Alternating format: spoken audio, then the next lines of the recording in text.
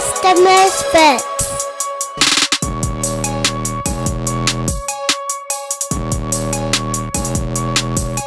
Hi, my name is Jared Stacy. I was raised in St. Petersburg or Tampa Bay area in Florida. I was born into a first-generation Christian family. I grew up in church. I went to Christian school. All of those things were blessings, and at the same time, the architecture where I learned that I was also a sinner. So I like to talk about growing up in fundamentalism. Evangelicalism had its benefits, and it also had its collapsing ruins, and all of those things kind of came together for me to be able to say I can't talk about coming to faith and being a converted follower of Jesus outside of what evangelicalism has become. And so it's a host of contradictions and a conversion that took place in these spaces. And so all of my life now following Jesus in these spaces, out of these spaces, and articulating what it looked like to follow Jesus in those spaces, it's endlessly generative. It's always finding out other ways to say, how did I come to believe this about God, where God comes in and says, that's not who I am, but I'm delighted to show you who I really am. So there is a lot that I've benefited from in evangelicalism, but that there's also a lot that evangelicalism has formed me in ways that Jesus wants to unform me. And so I think a lot of people can resonate with that experience. But all I can say now is following Jesus is this journey of being converted into some really surprising new paths and new ways and new relationships. And that's exactly what I believe the kingdom is this endlessly expanding place and space in time where God is creating a new people. And I am thrilled to be a part of that in my own particular way. Here in Scotland. So I've been here in Scotland for about 3 years. We moved from the States, where I was a pastor for 10 years before that. I am a PhD candidate here at the University of Aberdeen, studying conspiracy theories in American evangelicalism, and particularly bringing that all to bear on January 6th. So great to be here. Again, my name is Jared Stacy, and that is a little bit of my story of coming to know and follow Jesus Christ.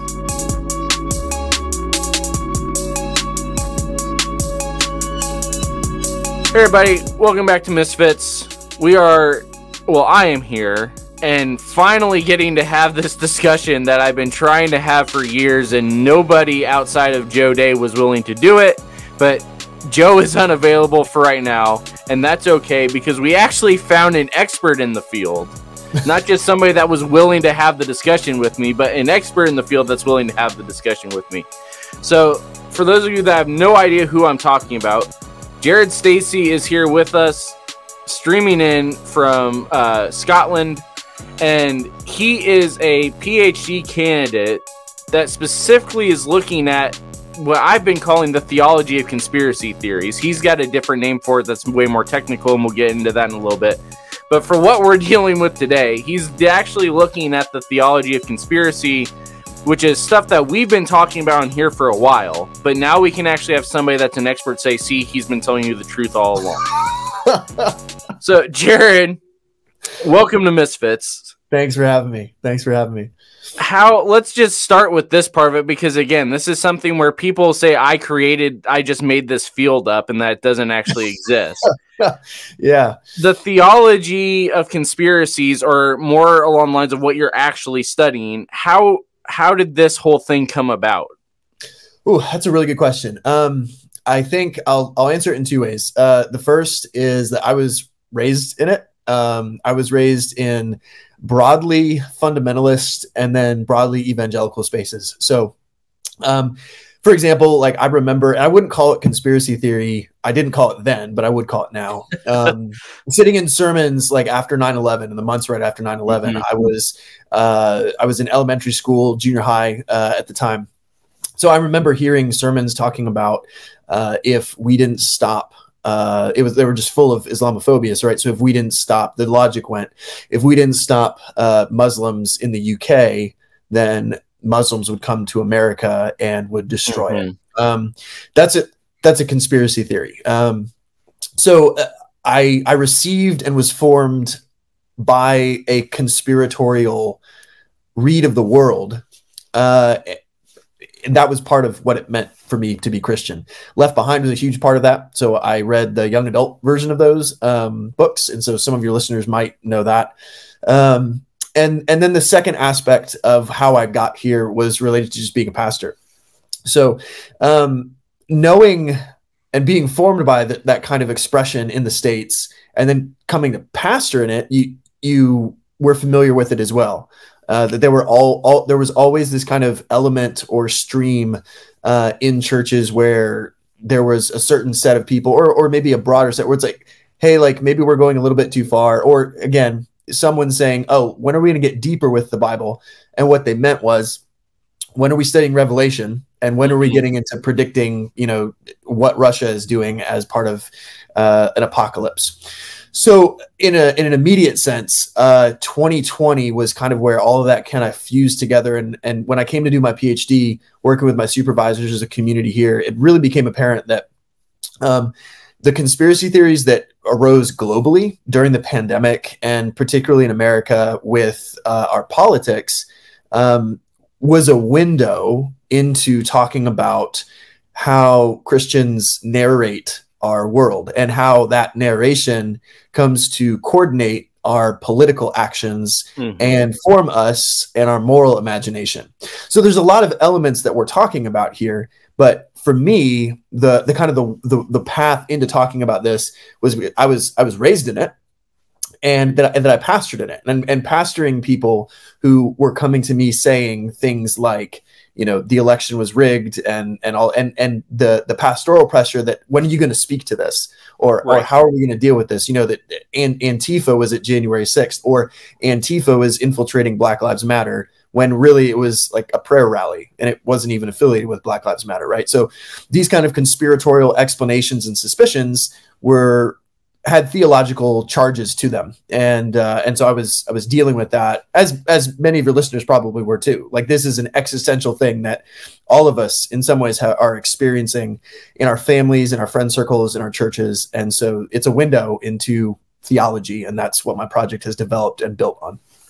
Right, and that's what the term we use for everything just described as Cold War theology. Okay, this is the stuff that it became big and well known during the Cold War, but like you said, it's been going on for much longer, especially from the fundamentalist route and the puritanical route and everything else. This has been going on for a long time, and it's very rare to find somebody that has not dealt with it in some fashion if you've gone to church in the U.S. over the past 150 years. Right. So let's start breaking some of this down. And actually, the first thing we probably need to do is actually define what conspiracy is, because this is something that gets thrown around. And typically the way it gets thrown around is either somebody is denying a conspiracy because they're saying it's not a conspiracy because look, or they're trying to label something a conspiracy that isn't actually a conspiracy. They just don't like it. So what actually is the definition for conspiracy as we move through all of this? Yeah. Would you believe me if I told you there's people who disagree on how to define it? Oh, shocker. Shocker. So let me narrate this for us in a way that I think is helpful. You have certain scholars who will say, look, a conspiracy theory is any explanation of any event that cites a conspiracy of human beings, right, as its chief cause, right? So that's a very narrow view. It's basically saying, look, is a conspiracy of people the chief cause for whatever event? And what they're going to ask for is evidence-based, like, can we prove this in a objective, rational, enlightenment account? Can we say this is true? Then there's another group of people who say, no. If we adopt that definition, then we all become conspiracy theorists, right? That basically the 9/11 Commission that says, look, here were Saudi actors who were funded by these governments, came out and hijacked planes on 9/11 and flew them into the World Trade Center and the Pentagon. That it technically counts as a conspiracy theory, and so there are others who say, look, that account doesn't fully describe or depict the crisis of conspiratorial thinking. Now, what I'm not trying to do here is muddy the waters. Right. But Well, those are the different approaches. And what I think, and just to kind of land the plane, I think what's helpful for listeners to understand is that conspiracy theories arise because people are trying to narrate the world around them and give meaning to unexplainable chaotic events. And there's a portion in that in which we could take a step back and say getting called a conspiracy theorist today is like tantamount to being slurred and being slandered. Right. So we can, as Christians, say, okay, we too are trying to narrate our world in a different way.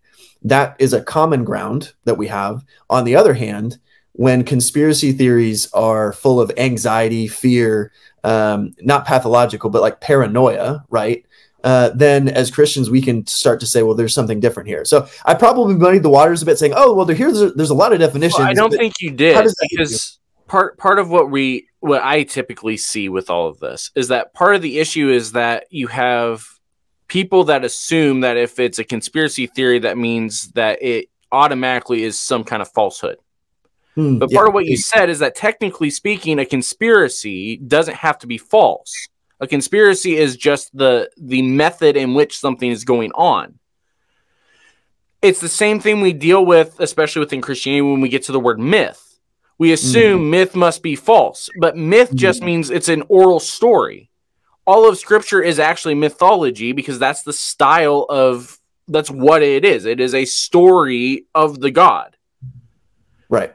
It doesn't mean it's false. It's just the, it's the label that gets put on it because that's what it is. And so that is actually a helpful thing to understand as we walk through this. Yeah. Just because it's a conspiracy doesn't necessarily mean it's false.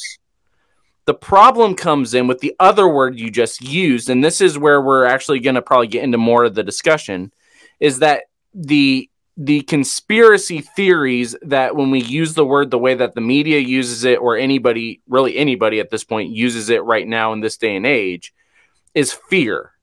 That is really the key piece to when we are talking more so in terms of this is a conspiracy. The fear as our outlook on the world is much more of where this sort of falls into place. Yeah. So outside of Christianity, fear is going to happen, all that stuff. That's really not what we're focused on, at least within Misfits. And I doubt even within, considering what you're doing as far as the theology behind it, I doubt really that's your focus either. But it's part of it. Right. It's got to be in. Well, but the bigger picture for us right now is, why is it that American evangelical Christianity, especially white evangelical Christianity in America, is so prone to falling for fear-based conspiracy? So there's two dimensions to that. And the first is realizing that those identities that you labeled off, I think white American evangelical, that realizing that every white American evangelical is first and foremost a modern person, which means that as a modern person, they're breathing the air of the Enlightenment. We all are. And the Enlightenment came on the heels of the, I'm going there, but hold on just a second. So the Enlightenment came on the heels of the scientific revolution, Newton, gravity. All of a sudden, science told us that the world was ordered and was predictable in some certain ways. And what happened in the Enlightenment is that suddenly people began to take the ordering of the natural world and apply it to the social world. So suddenly all the events in the political became conspiratorial. We didn't have a way to explain complex political events in any other way. It was, we human beings are the only actors, the only shapers of our worlds. And so conspiracy theory was actually a kind of a normed way of talking about that in the 1700s, in the American Revolution. So when we say, why do white American evangelicals believe conspiracy today? Part of the reason is that before we are all those things, in some ways, we are all those things breathing the modern air that says human beings are the sole determining causes and effects of everything that goes on. So when someone tries to narrate a really complex event like COVID in terms of Joe Biden did this or Joe Biden did that, what they're really trying to do is trying to hold on to this way of seeing the world where human beings are the ones who do everything. So that's one thing. But the second thing for American Christians, evangelical Christians, this is where we get in the theology part. So, right, we're breathing this modern air, but it's a modern air that's also going down the stream of church history. Yes. So what's going on here is, let me put it very, very, very directly. Apocalypse. This idea that God has unveiled himself in history, and now everything's changed. See, there is an element of that confession that we confess that Jesus has disclosed, revealed himself in history. That is received by a lot of American evangelical Christians as the chief alternate fact. Mm-hmm. So when you believe, that human beings are solely directly responsible for every action in the world, which I have issues with that, because we are shaped beyond ourselves in ways that we struggle to articulate. But then secondly, when we believe Jesus changes everything, I'm not contesting that. What I'm contesting is receiving the claim that Jesus changes everything as a way to say, see, I told you this vaccine was dangerous, because as a Christian, right, we believe this alternative truth. Jesus is not, and this is where we get into the contentious part of it and the pushing back, is that just because Jesus has changed the logic of how we narrate the world, that doesn't mean that Jesus gives us the license, right, to become epidemiologists. Right. It doesn't mean that we have hidden insight into all of these closed door, shadowy worlds. And so what we're trying to rescue Christian theology from is this idea, and this is what's happening with evangelicals, is that not only are they breathing modern air, but they've got a theological problem. We have a theological problem where we come to believe that we alone see things rightly, and that we have the keys to narrate our worlds around us better than anyone else. And the problem with all this is, right, when you combine this with reactionary politics, when you combine this with Christian nationalism, then it almost becomes a combustible chemical reaction that becomes very explosive in the political. And so how much do you think that what you were just talking about as far as reactionary politics, and especially among Christian nationalists, how much of that scenario, that setting that we've got is actually a result of the way that Christians have dealt with this idea of conspiracy and fear and everything like that within American culture? How much do you think is actually if we're talking chicken and egg, which one of these actually is the chicken here? I think it's a little bit of both, and that's probably the academic in me trying to create some nuance. That these are we're receiving this as one reality. I think that's probably the important point. Like, people existentially, people receive this in their lived existence as one and the same. So the problem is that when you look at like COVID conspiracies or the stolen election conspiracies, like, it's really hard to articulate and almost impossible to refute these. Has anyone tried to argue a conspiracy? Have you tried to do that and say, well, why do you believe that? Are you talking to me personally? Yeah. Oh yeah, I get. Yeah. And this is part of why, like I said, this is part of why we've been wanting to do this talk for a while.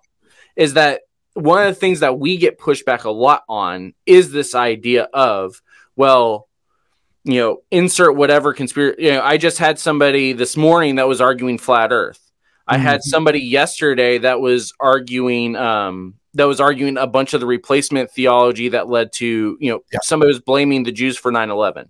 I had somebody last week that was saying, well, you obviously have no basis in reality because look what you're saying about January 6th. Yeah, right. And the thing that I find, at least, is that most of it is actually people that are responding to the theology that we are preaching rather than actually responding to me with the event directly.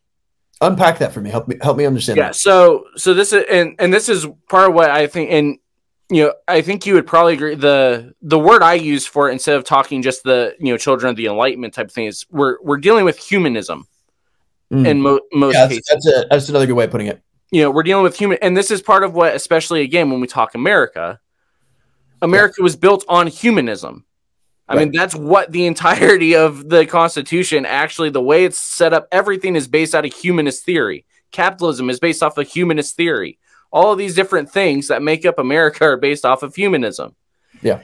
And what I'm finding at least, is that the majority of people that are more likely to start saying, yeah, but in response to something, then put out a conspiracy theory, is again, we're back into the gospel is spiritual. Yeah. We are physical. And because we are humanists in our base DNA, we can't reconcile the two. Yeah. And so either everything has to be spiritual. And so Jesus is bigger than the vaccine. So why would I trust it? Right. Or everything has to be physical. And so separation of church and state only when it's beneficial to me. Yeah.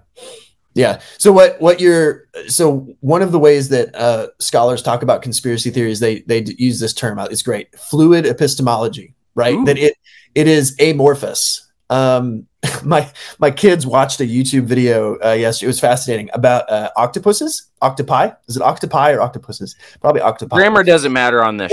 So. But I didn't know this, but an octopus can basically fit into any size hole and through it, so long as it has room enough for its small little beak to fit through. So that's a great, and ironically enough, an octopus is actually a symbol for a lot of conspiracy theories that kind of look at all these different, it's Hydra. All that. Yeah, it's Hydra. Okay. That's Marvel did not invent that. That's based on real world conspiracy imagery that talks about whether it was Roman Catholicism that's taking control, or Jewish conspiracies, right, of bankers and shadowy groups taking control of these organizations, right? The octopus just kind of but here's what we really need to think about conspiracy theories with that, is that they're fluid and they can fit and conform to really do damage control. Like, conspiracy theory is kind of the projection of fear, anxiety, and the resolution of fear and anxiety by narrating events that are favorable to your own ideological persuasion. And that what I'm really contending with and getting down to is how that looks so similar to the apocalyptic witness of the church. I'm not talking about end times. I'm talking about apocalypse as the church narrating reality according to Jesus Christ. So I love what you said earlier, and we've all heard this. You don't live in reality, right? They're like having a conversation with someone. You're like, are we inhabiting the same world here? And I've had conversations with people who aren't practicing Christians who would pathologize me in that way. Just as I'm not going out here talking about vaccines. I'm not talking about, stolen elections, but as a Christian, I might as well be, because in that standard, like, conspiracy theory and theology are kind of kindred pathologies from that approach. And so what I'm trying to do is trying to stand in a really, really, really, really difficult place.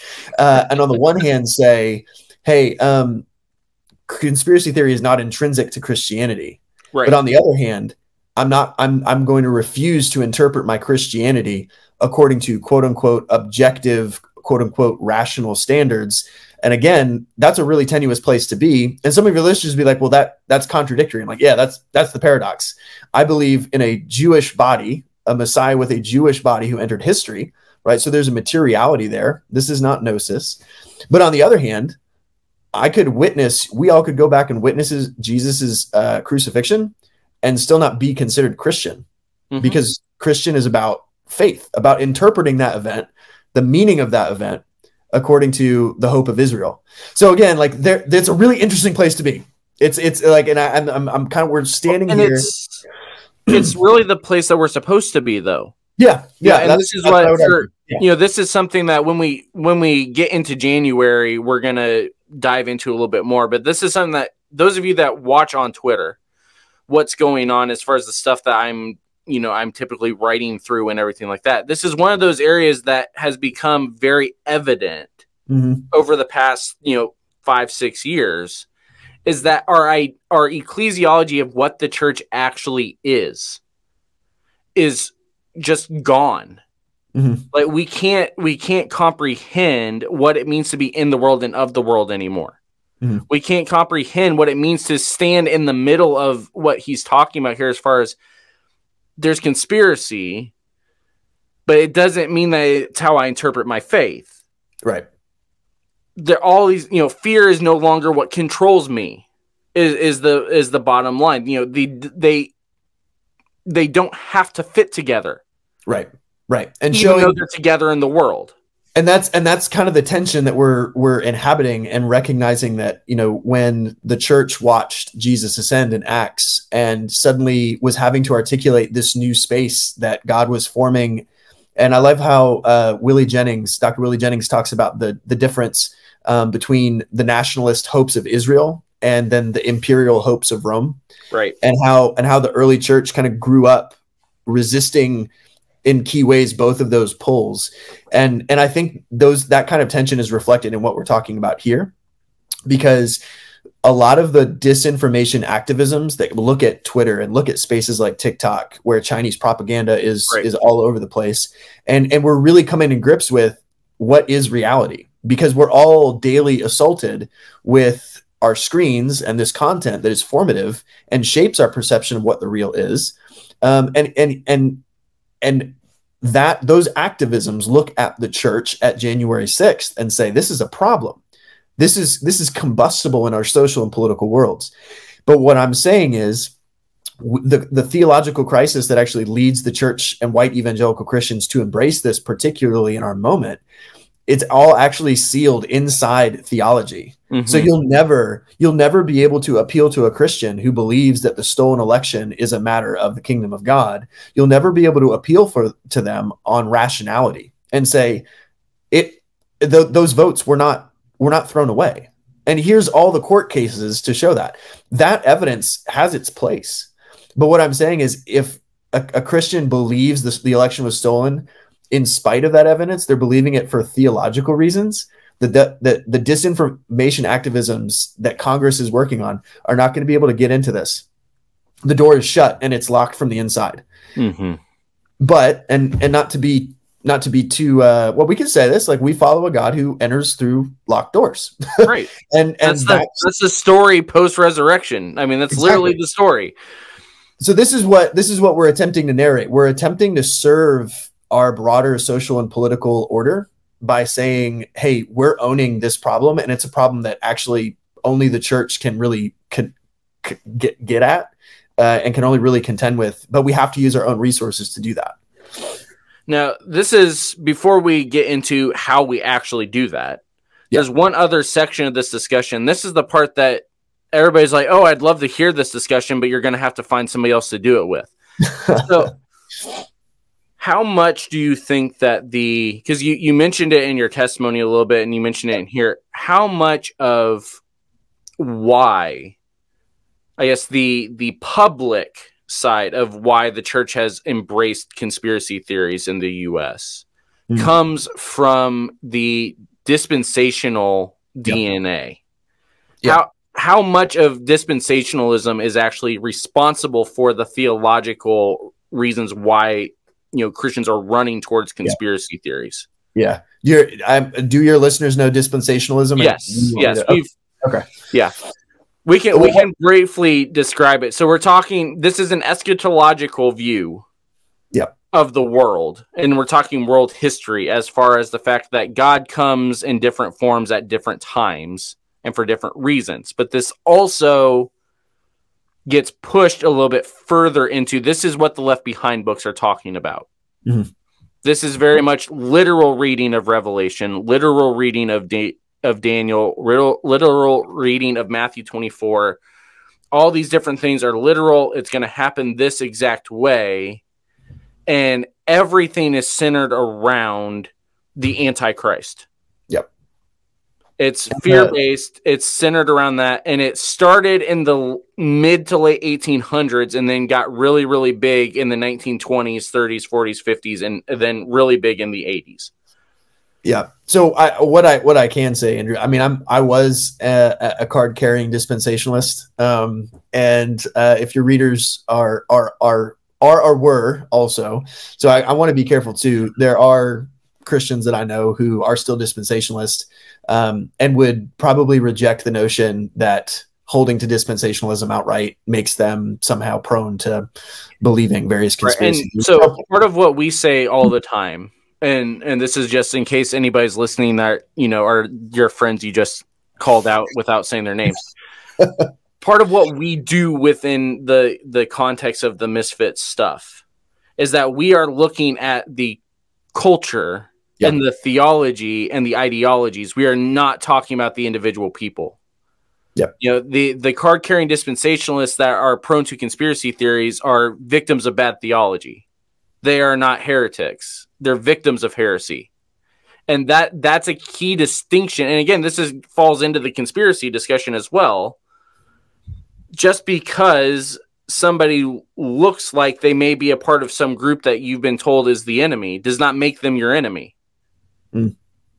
It's the group that you've identified that is your enemy, not this individual. And again, this is something that we as a church don't do well. We lump everybody into even though the church's call is not to have enemies, but to have neighbors. So there's always a really difficult line to draw. And unfortunately, like end times or eschatological doctrines is where we somehow find most of our heretical accusations and hurl them that way, where I'm more disciplined recently out of that. And maybe that for me in my particular upbringing, like the heresy charge was also reflective of the way I held dispensationalism. I'm not a dispensationalist anymore, but it did factor into it in a huge way on how I perceived and narrated the world and my place in it. And so it's influential in that way. And that's not to discredit eschatology. That's to really say like eschatology does matter, but eschatology is also connected to the entire dogmatic landscape of your Christology and your ecclesiology and creation and all of these things bound up together. And so we're all struggling to find a way to narrate the breadth and the depth of the meaning and measure of all things, right? That's an incredibly privileged opportunity we have in our time. So to get back to the dispensationalism, I think Daniel Hummel makes this argument. Actually, it's not my argument. He makes it in his history of dispensationalism that some of the refractory or fragmentary elements of dispensationalism primed American culture to receive the QAnon conspiracy theory. And I think his analysis is right. One of the aspects that I found from my research that I included in my dissertation was Tim LaHaye and his Left Behind novels. Tim LaHaye was an avowed conspiracy theorist by his own admission in one of his books, Rapture Under Attack, where he was responding to critics of the dispensational theory of the rapture. He says, like, I am an avowed conspiracy theorist. I believe in the Illuminati and their attempt to, through secular humanism, to overthrow Christianity in America. So we're not, I've got receipts. We're not making this up. You know, Tim LaHaye was not just a conspiracy theorist in the sense that I think this might have happened. I think there might have been a guy on the grassy knoll in November 1963. No, he's much more broad stroke, like what we would deem conspiracism. That it was a way of, and that conspiracism was theologically charged. It was framed by dispensationalism. That doesn't have to be the case for every dispensationalist. I'm not going to stand here and say that it's intrinsic to it. But historically, the way that Tim LaHaye's economic success have Left Behind and the way that those books entered into pop culture. So Hummel makes a great point, right? And how we can notice Tim LaHaye's and the rapture in general shaping American culture and those end time scenarios is he goes, look at the end of Avengers. What does Thanos do? He snaps his fingers and half the world disappears. He goes, that's the rapture. Whether you realize it or not, that is an apocalyptic, or, you know, I don't like misusing that word. Apocalypse just means unveiling. It doesn't mean the end of the world. However, the Hollywood reception of it does mean end of the world, right? So as the end times, or the Avengers Endgame instead, as Avengers Endgame kind of looks at it, that the rapture is the villain's success. And so QAnon takes together a lot of these cultural fragments and shards that have been littered around our cultural landscape and takes them up and constructs this house that looks really similar to the evangelical heritage and history and legacy. And most people don't know how to narrate this. Most people don't know how, and that's fine. I'm narrating it now, but the appeal of QAnon is because it is visceral, right? Because it feels so familiar. Well, of course, there's going to be a coming storm to wipe out the global elite that are against Christians. Oh, okay. Like if you believe that Jesus will judge at the end of time when he returns, then yeah, there's a correspondence there. But the task of the church and theologians is to dispute that correspondence, right?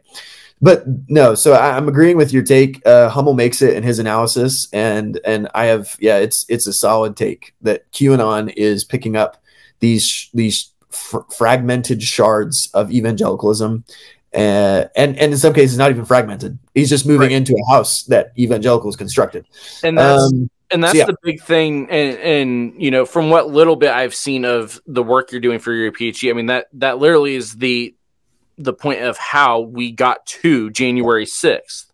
Yeah. And this is why some people, you know, I predicted it in 2015.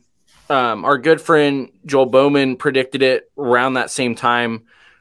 It's not hard to predict because, like you said, we can see this all throughout both world history and church history as to what this level of theology produces. Right. And the big piece to a lot of it, and this is the big piece to, you know, the Left Behind books, is the fact that most of it is based off of fear. Mm-hmm. Mm-hmm. Mm-hmm. You know, the fear of being left behind, the fear of persecution, right? Because we've now mislabeled what persecution is, right? The fear of being the minority, because we, you know, going back into the Cold War theology stuff, American culture has always believed that we are the Puritan city on the hill. Right. All of these sort of things led to the ripe conditions for somebody that has the persona of I can overcome your fear. Right. To be able to take charge. I mean, that's basically the argument that I make in my final chapter, that is, you know, offering kind of a theological interpretation of January 6th is basically to say that there are a lot of elements across the landscape of American history. Fear of the other, a racialized fear of the other, greed, violence. All of these things have been part of not just the American experiment. They've showed up in the American experiment in particular ways, interacting with evangelicalism, but they're part of human history. They're the logics of empire that we see in Exodus, in Egypt. And so these are things, though, I make the case in my project that all these elements were concentrated and came together in this very concentrated moment and form. And unless you acknowledge their Christian, and I say that kind of with quotes, right? Like, what is it? What are we talking about? But yeah, I have no problem saying they were in some ways tied to and justified by a Christian grammar and logic. Mm-hmm. And so it's not enough. And I mean, I've been on the receiving end of this, of hearing people say, well, they're not real Christians. I'm like, we don't get to adjudicate that. We don't get to be the ones to decide who's legitimate and who's not. And until that time, when that is the separation, and when Jesus comes and deals with all of the ambiguity that we've lived with, it's not our place. And we need to be responsible enough to say, well, what does it look like to be a follower of Jesus? And how can we take this logic and destroy it if we perceive it to be a betrayal of the spirit of Jesus? And that's part of it. That last piece is the key. And this is the key to how we actually deal with it in today's world as well, as far as when we're dealing. Because like you said, logic is not going to work for especially a Christian that has been fully, drink the Kool-Aid, everything, swimming in the Kool-Aid, more like it, in terms of some of these different things. The logical arguments are not what matters. Mm-hmm. There's it's got to be a theological argument. Mm-hmm. And the key piece to what you're talking about there is, this is what we refer to it's the Christocentric theological argument. Yep. Because what is it that casts out fear? It's perfect love. Perfect love is found only in Christ. Right. So and the great thing about that approach, and I hope your listeners hear this too, is that that doesn't demarcate, or I should say, that doesn't eradicate the use of provisional, like evidence of saying, like, here's material evidence. Here's all the court cases that Trump and his lawyers have lost trying to defend the stolen election fraud. Like, that has its place. But as sociological studies continue to prove, it doesn't matter what happens in a court of law when Christians who believe the election was stolen do so because of a theological place. Right. So these have to go hand in hand, but our grip on the material stuff, all we have to realize is that the material stuff of these court cases and evidence, that's not the basis for a Christian response to conspiracy. That's an auxiliary, right? That's an apparatus. That's part of it, but it's not the thing. The content is Jesus and him crucified. And this is where Trump keeps losing court cases, and we need to talk about that. Right. Well, and this is where, the first part of it, this is why, for the longest time, I was one of the few that had been calling Christian nationalism out, saying it doesn't mean they're not believers. Right.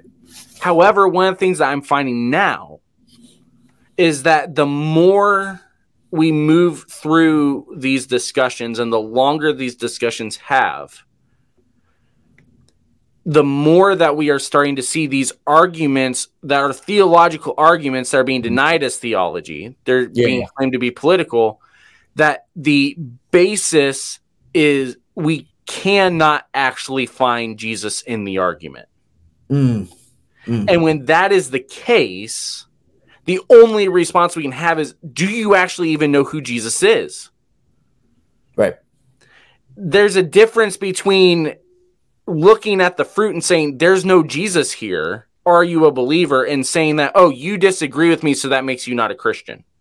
Yeah. Well, and I think the latter reaction that you're just, he who disagrees with me is disagreeing with God.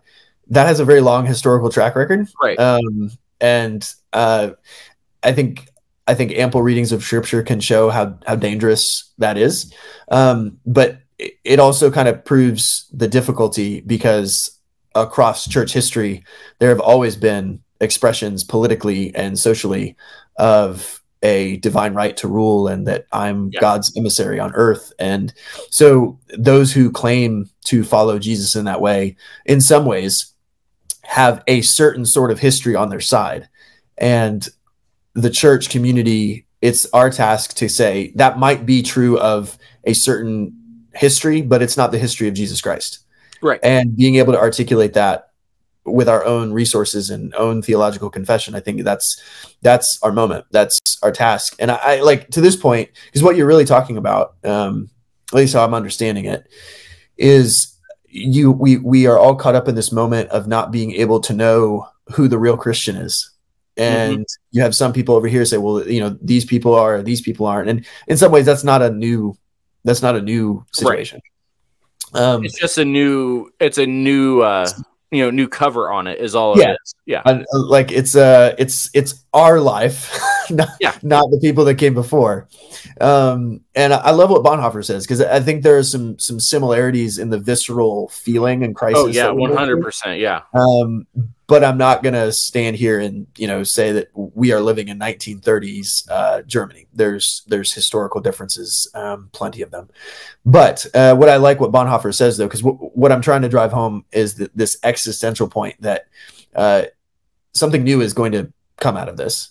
Out of this fragment, out of this liminal space, this transitory time that we're always living in, right? So there's going to be some letdown there. But I love what Bonhoeffer says, that we don't create a new people. We can't create a new people. There is no new, as much as we might try to reform evangelicalism, repair it, whatever kind of movements that, new institutions, building, that all may be good. But Bonhoeffer's point, I think, stands. He goes, the only thing we do to create a new people is pray. Like, it is God that creates a new people. And that's the theological point. Because I think what concerns me is we talk about this crisis of conspiracy theory and evangelicalism, and then that kind of generates its own, well, what do we need to do? How do we make people who are conspiracy theorists aren't conspiracy theorists? How do we, once again, separate the real Christians from the fake Christians? And it's not that I'm implicating all of those questions is invalid, as much as I'm saying I think the better question is, where are the praying people? And I don't mean that in like just a light-hearted Christianese, Christian radio in the morning sense. Like Bonhoeffer was writing that in the shadows of the Third Reich. And the key thing to this is what you're talking about is those other questions are coming after you've already had the where are the praying people discussion. Mm-hmm. Yeah. It's not the first thing you say is, because all that is, if the first response is, well, they're not a Christian because of this. Yeah. Then that you're doing the exact thing that we just talked about as far as what conspiracy actually is. Exactly. The way to defeat conspiracy is not to create more conspiracy. The way to deal with something in which the truth is being marred or hidden or used as a weapon is to go to the source of truth, which is Jesus. And that's I think we're going to find, when we make that kind of move, a very profound demarcation of our ability to narrate things. So this might help in a very because again, people do want, and I've felt this, people want to land it like, well, what am I supposed to do when confronted with these kind of claims at work or on a Zoom call, whatever. One of the things I've found is that conspiracy theories tend to be caricatures of very complex evils. So let me just illustrate that real quick. Q loves to talk about the deep state. And I've called this kind of theology deep state theology before, because that's a powerful concept that is animating Christians on the far right. But it's a theological concept. It's not necessarily, but it's tied, to a narration of how the U.S. state operates. So here's what I found. There's a whole massive difference between the conspiratorial deep state and the scholarly accounts of the national security state that exists, that veils its intentions, that topples dictators, that controls governments. Now, I might get mapped by a conspiracy theorist for saying things like this, but my point is the difference between a conspiratorial deep state and the national security state of scholarly accounts is absurdity. Meaning, you can't narrate this stuff. There is the conspiracy theories fail not because they try to bring all these complex parts together, but because they try to do so in a way that's so simple that it could never be true. Right. And I think it's important that people hear that. If conspiracy theories are looking for an easy, clear cut, I can blame this guy, I can blame this group of people, but nothing about human nature and human reality that we've so constructed is reflected in those narrations. That the way that our state exercises its power and its violence is beyond our ability to narrate in direct human to human terms. And this is why I think theology has something to offer, because this is a road into talking about and repairing one of the aspects of why evangelicals believe this stuff to begin with, is because we have a misplaced conversation about spiritual warfare. Yes. And when the Bible talks about spiritual warfare, powers and principalities, we have a whole way to talk and narrate power in our world that actually doesn't create us and shape us as seeing demons behind every event, but it actually disciplines us to say, yeah, we don't really know how to narrate all of these very complex violence and power and darkness and evil, but it happens, and it's insidious and it's chaotic. But the most important thing is that it's absurd, that evil is an absurdity, and it defies our ability to narrate it. And Karl Barth would be the one to say, we only see evil clearly for what it is in the light of Jesus Christ. So there's your Christocentric point of view, is that if you have people who are talking about demons and spiritual warfare and all these stuff, but have never talking about Jesus Christ, that is the way to repair that kind of theological conspiracism. And this is where, as we're closing, this is part of why, beyond just the other bigger picture things as far as government, part of the reason why this is such a big deal for us as a church to get right is that it isn't just in the eschatology. Right. It's in our missiology as well. When we preach hell instead of Jesus, right, Exactly. Fear is automatically the very big thing that everything is centered around. Yep. When we talked about our role as the church being soldiers of the Lord rather than servants carrying our cross, we're going to get involved with all of these different ideas as far as violence and political power and everything else. Yep. The way that we talk about ourselves as a church has to get back to a Christocentric model of discipleship. Yep. And not about power and fear and all of these other things. Because once those things start coming in, then all of these other pieces start falling as well. I think it's helpful. The analogy that I'm quoting the Archbishop of Canterbury here in the UK, the Anglican Communion, Justin Welby, and he described the British nation. Someone asked him, "Are we a Christian nation anymore?" And he said that we used to be, and now the shattered remnants of that canopy are just littered across our cultural landscape, and politicians on both sides of the aisle take these shards and they use them as shibboleths or weapons to stab their political opponents. And I've always liked that, and I think it can apply to the US as well, even though Christianity took on a different shape.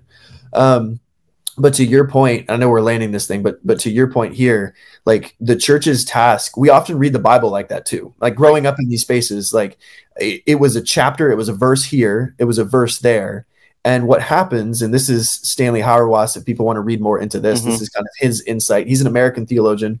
This is his insight into the situation, is to say that, you know, when we look at the Bible as kind of this extraction operation for these little shards, what ends up happening is you can carry this shard and it can be disciplined by a different logic, right? So like, it's not the logic of the word, it's not Jesus Christ, but you can read the metaphors in the Bible about spiritual warfare and then come out saying, oh, without realizing it, you know, I'm going to put on the armor of God, and without realizing it, you're trading in the logic of national defense, you're trading in the military industrial complex, and you're trading in capitalism all at the same time.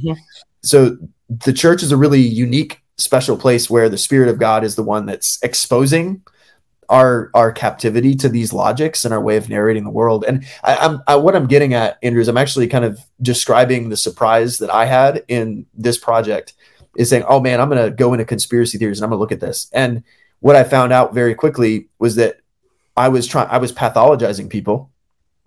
But the constructive realization away from that was recognizing that what I'm really talking about in theology and conspiracy theory is, how does the church narrate the moment that it's in with the resources that it has in Christ?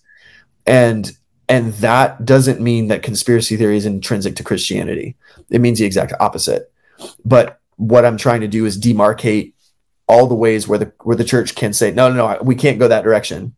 We can't give up this whole word that we've been given that creates us. But when we do, when we break it up and we let it be disciplined by the logics of empire, then we give up the very word that is supposed to endlessly create our life. And then we become nothing but a political cause and political movement. And that's what MAGA is. MAGA is a church. Right. I hope people understand 100%. That. It's a cult. MAGA is a church, but it's not a church with the life of Jesus Christ. It's a church that has given up that word. And so it cannot create, it can only destroy. And this is part of where, you know, as we close out, this is part of why, you know, some people have accused us of being just a political force. You know, we've been accused of being a CIA.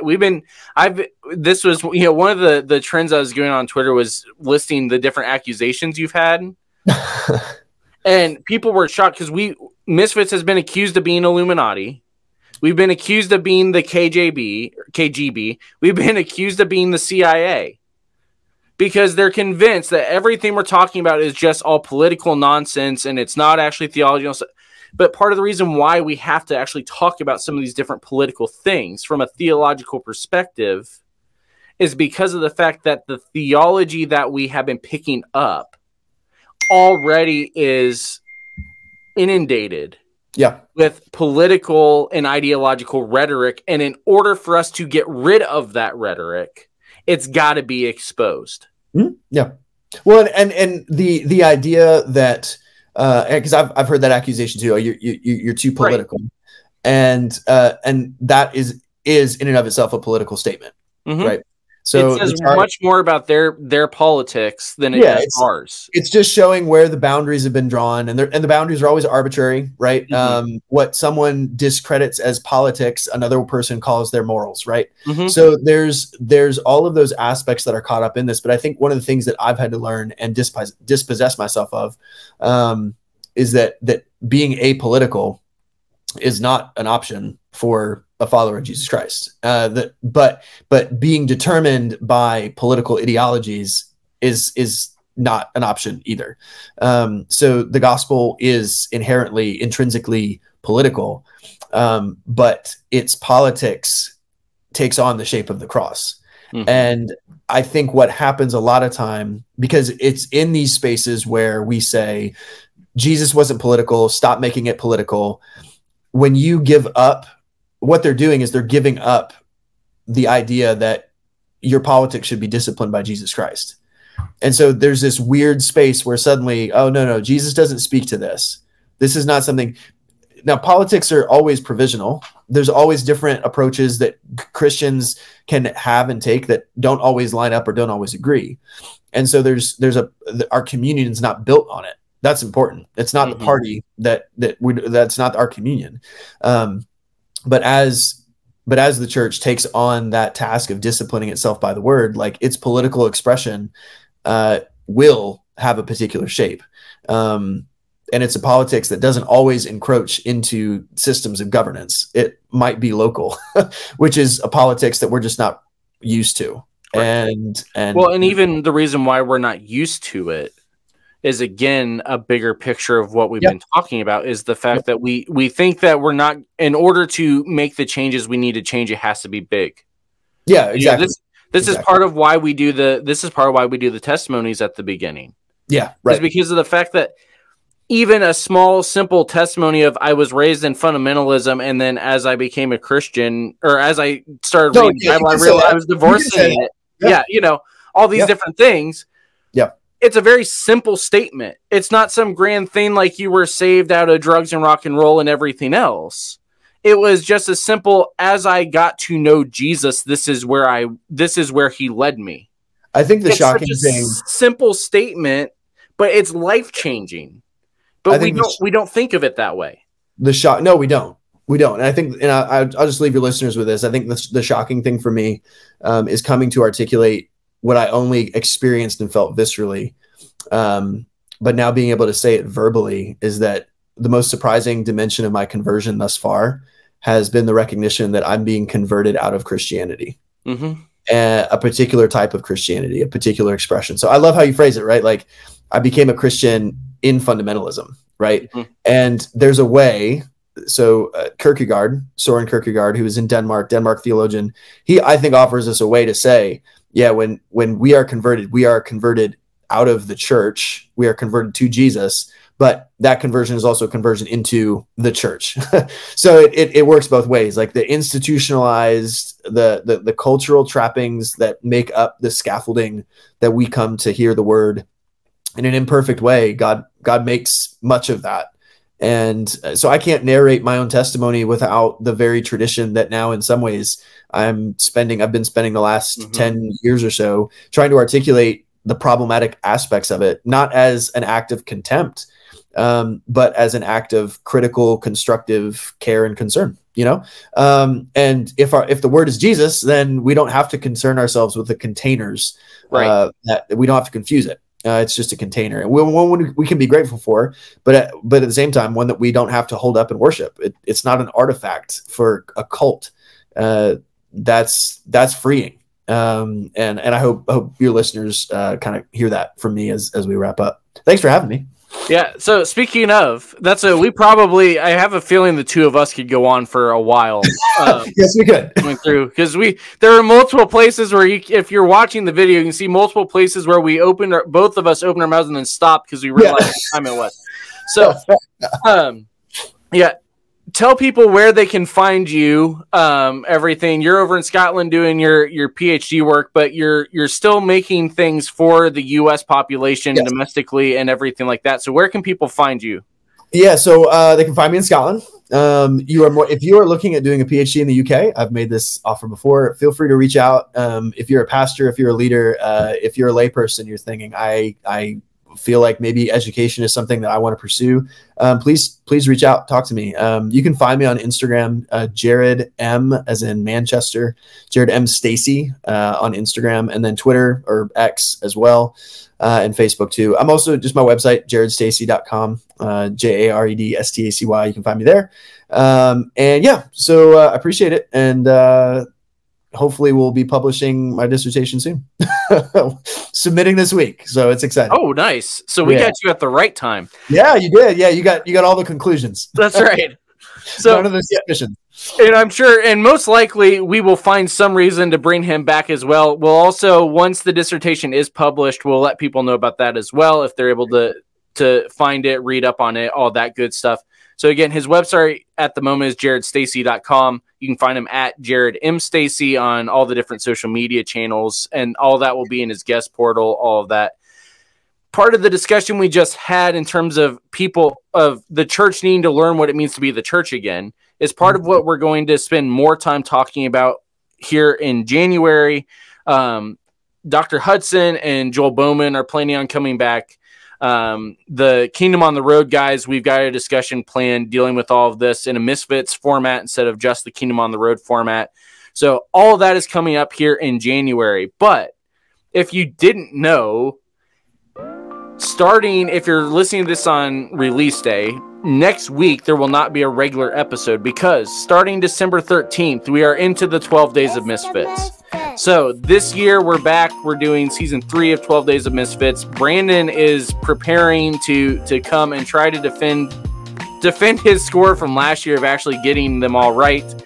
This year, though, a little bit different. We're doing a carol version instead of just a straight scripture version. So tune in for that. That's every day, short little episodes of me racking Brandon's head and making him wish he had not volunteered to do this. So again, December 13th through the 24th, every day. It'll be on all the different channels. You can subscribe specifically to it on the YouTube podcast. It has its own link there, but everybody else will get it on the normal channels. Also, be on the lookout. We've got some new things coming up in terms of the website is almost rebuilt. It went down for a day, and I don't know why, but it's back up, and it's being rebuilt as well. So be on the lookout for all that. We also have some announcements as far as some team changes, things like that going on. The store is still up. All the Teak figure is up. patreon.com/Mr. All the Bible studies are there still, and we are getting ready to start doing a new one, walking through the book of Daniel. Honestly, having some of the same discussions we just had. So, Jared, again, thanks for coming on. I'm sure we will find excuses to continue the discussion in person and online.